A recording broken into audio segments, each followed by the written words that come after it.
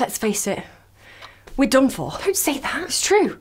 With the last 3 left, it's not enough to keep things running around here. Well, what do we do?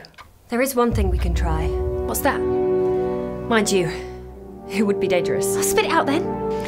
We destroy the seed of doubt. Oh, here we go. That's just a myth, isn't it? Planted in the brain decades ago. It is no myth. It was passed to me by my father and his father before him. If we destroy it, we could reactivate millions of brain cells. Yes. We must throw it into the frontal lobe so it can be destroyed by the conscious mind. But that means we must go through the mind of Maria.